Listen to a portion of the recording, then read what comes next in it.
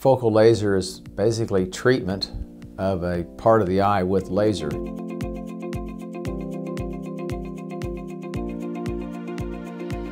The common things that we use laser for are retinal tears. For example, somebody gets flashes and floaters and the vitreous gel pulls away from the back of the eye. Sometimes that causes a tear in the retina. If that's not treated, it can lead to a detached retina. So we use focal laser to treat that. We put a special lens on the eye.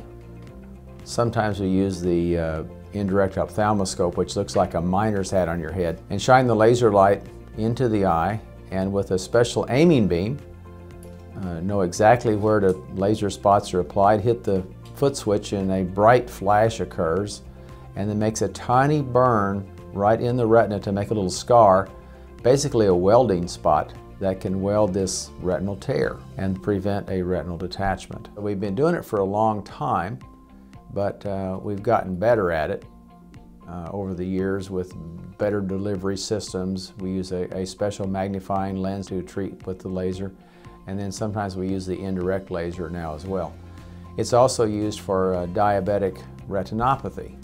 That's one of the most common uses of laser.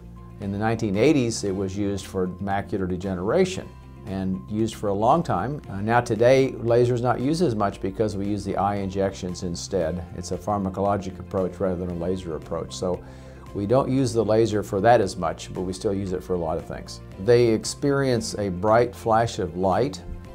If it's extensive laser, we do an eye block to make the eye numb. If it's just a small, not a very big area to treat, then no anesthetic is needed and it doesn't really hurt. And one of the things they need to know is that once the laser is completed, the vision will be very blurry for about 5 minutes because it's like going into a cave when you've been out in a bright light.